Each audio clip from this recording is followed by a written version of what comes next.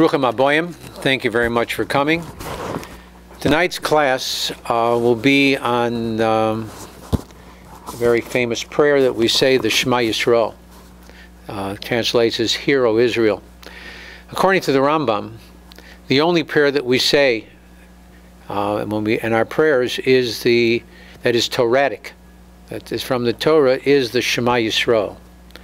The first 6 words in the first paragraph, Yahavta, are found in the book of Devarim in the portion of Voeschanan, chapter 4, verses 6 through 9.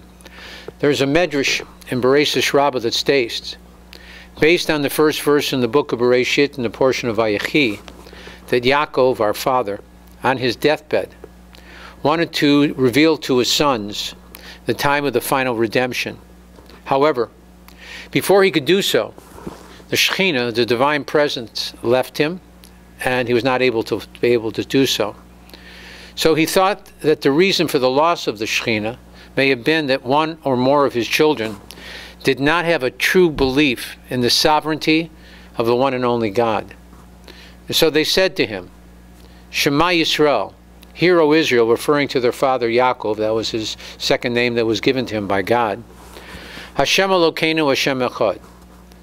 The same God that you worship is our God, and He is the only God in existence.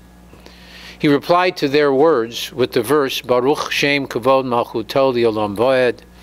Blessed be the name of His glorious kingdom forever and ever, which is not found in the verse, and so we have a tradition to say it quietly. The Shema accompanies us from birth and guides us through our lives until the last moment of life.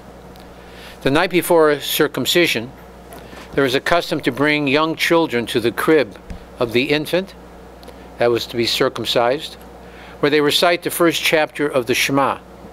As the Talmud in Brachos 5a states, that the Shema serves as a protection against harmful spirits.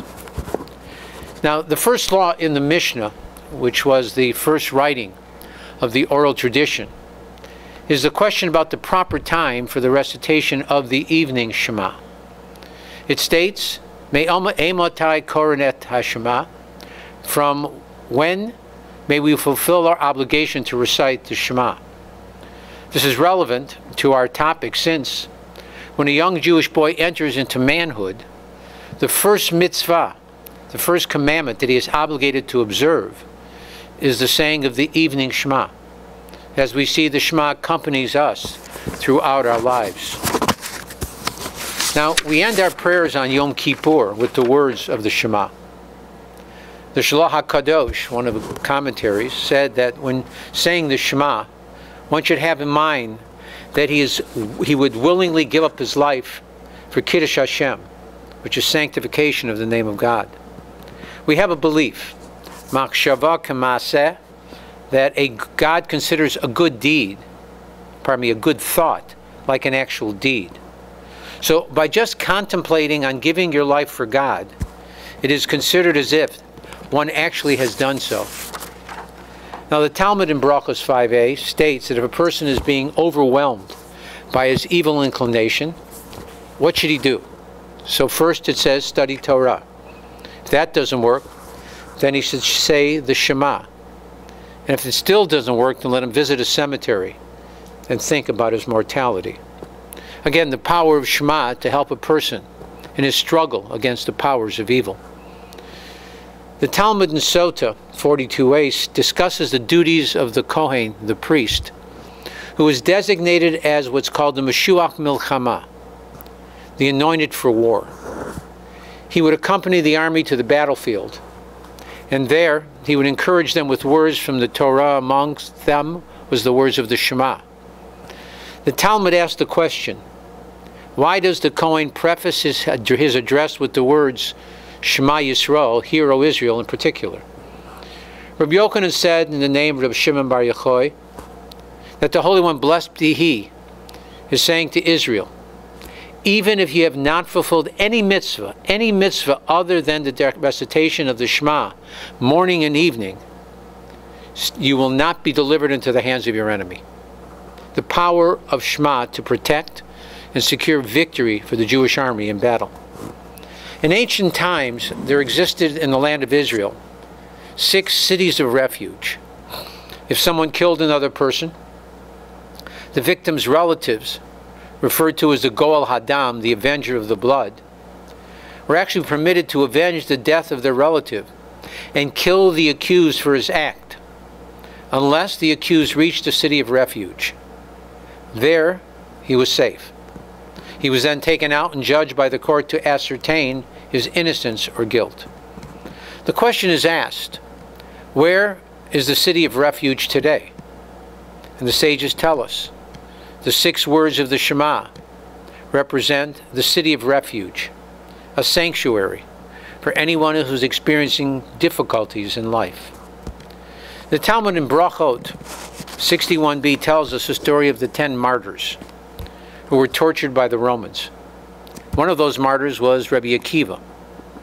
The Talmud states that when the Romans took him out to face his execution, it was the time for reciting the Shema.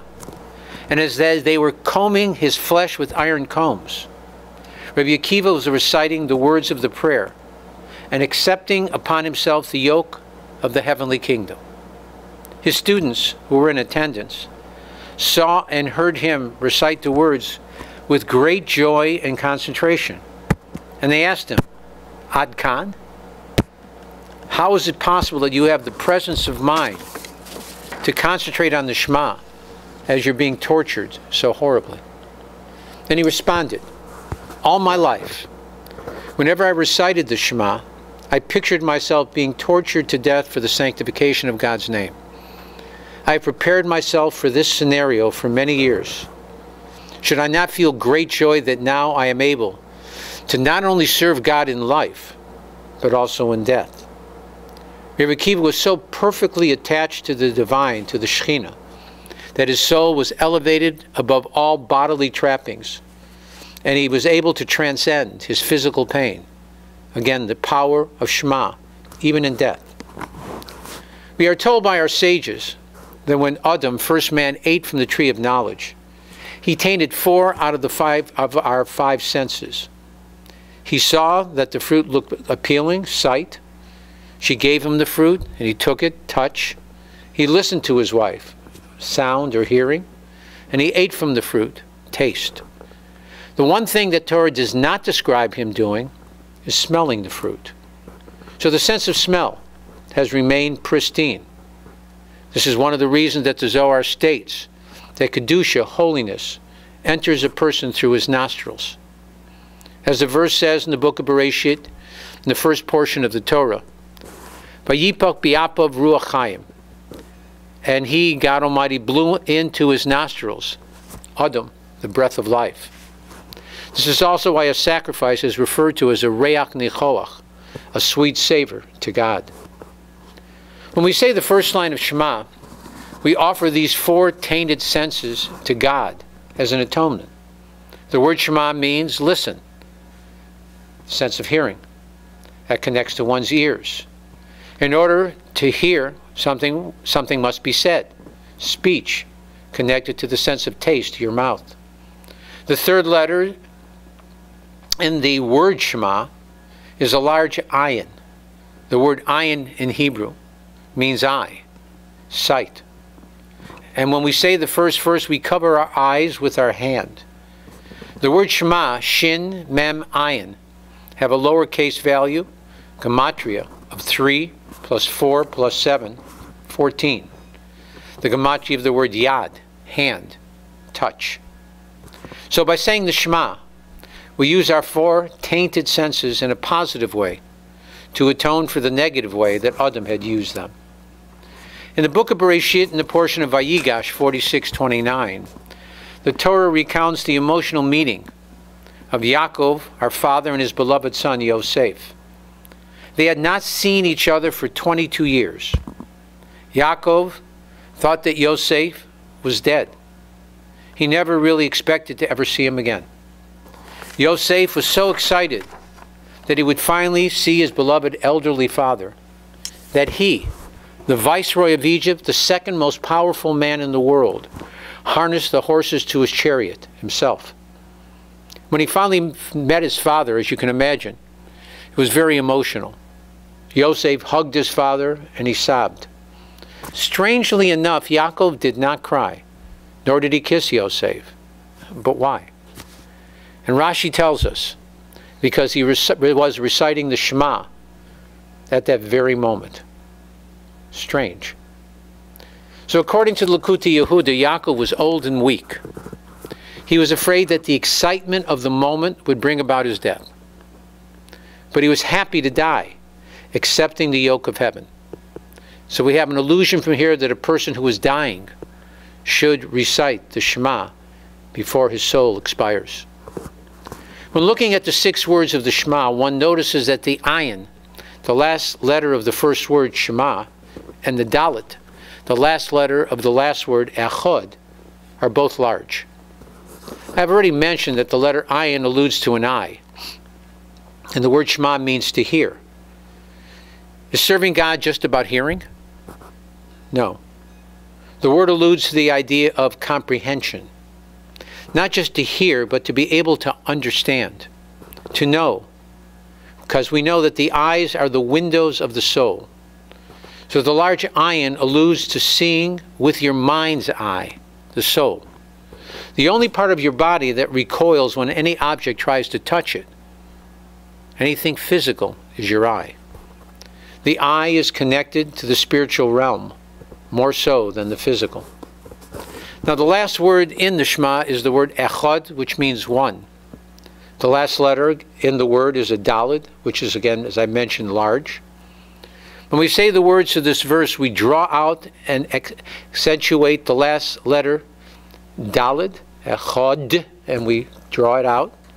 Because there is a concern that one might mistakenly see the dalet as a resh, since their shapes are very similar, and pronounce the word acher, which means other, instead of the word echad, meaning one. The meaning of the verse would change drastically. So instead of testifying about God's oneness with the word acher, we would be describing him as a God amongst other gods. When we join these 2 letters together, the ayin and the dalet, it spells the word aid. Aid means witness. And dalet ayin, when you move it, you change the direction, spells the word da, to know. So by saying the Shema, we testify that there is only one God in the world, and he is our God. In addition, it is our mission in this world to try to know and see God in anything and in everything that we do.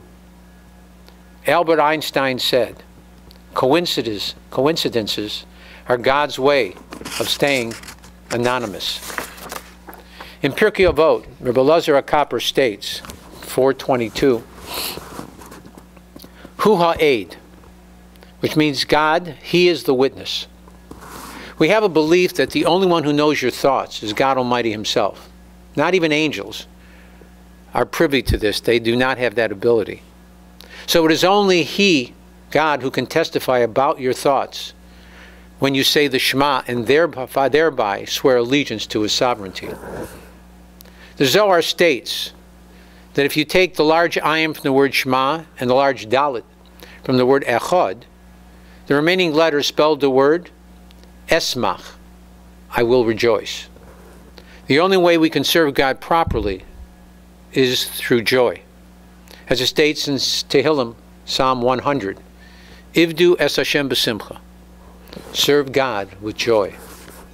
There is another allusion to the word Shema here in the large ayin I. At the giving of the Torah on Mount Sinai, the Jewish nation were able to hear Shema and see ayin, the words of God that he spoke, simultaneously. In fact, the Medrash states that they were able to see that which was usually heard and hear that which is usually seen. A totally miraculous experience. The word Shema is an acronym for 3 different concepts that one should concentrate on when saying this word. Number 1, looking at the letters in order. Shin, Mem, and Ayin allude to the verse in Yeshaya 40:26, which states, Se'u maram einechem, lift your eyes on high. And secondly, if you take the same letters backwards, then it would be Ayin Mem Shin, stand for Ol Malchut Shemayim, to accept the yoke of heaven. Before reciting the Shema, I want you to cover their eyes and think that I want to fulfill the positive commandment to say the Shema, that I am willing to give my life. I'll be Kiddush Hashem for the sanctification of God's name. Se'umara meinechem, that I lift my eyes on high, and that I accept upon myself, O Malchut Shemayim, the yoke of heaven. With our hands over our eyes, we begin the words, Shmah Yisrael, Hear, O Israel. And whenever we pray to God, we do so as part of the national body of Israel. Therefore, most of our prayers are recited in the plural. We ask all of our Jewish brethren to join us in our declaration that God is our God and that He is the only one. The word Shema is an acronym for Shin, Shacharit, the morning prayer, Mem, Mincha, the afternoon prayer, and Ayin, Arvis, the evening prayer. 3 times a day, we turn to our God for strength and guidance, our private audience with our Father in heaven. We acknowledge that He is Hashem Elokeinu, the Lord our God. These 2 names of God symbolize God in His capacity of mercy, Hashem, and His capacity of judgment, Elokeinu. And whichever way He interacts with us, it's always important to remember it's always with love. It's interesting to note that out of the 6 words in the verse, 3 are God's name. The fact that the name of God of judgment, Elokeinu, is bordered on both sides by God's name of mercy, the Yud-Kei Vav-Kei Hashem, is not an accident. When we blow the shofar on Rosh Hashanah, we always begin and end with a tekiah, a straight blast, which symbolizes chesed, mercy and kindness. The middle blast, shvarim or trua, allude to din, severity and judgment. This tells us that God is a benevolent Father.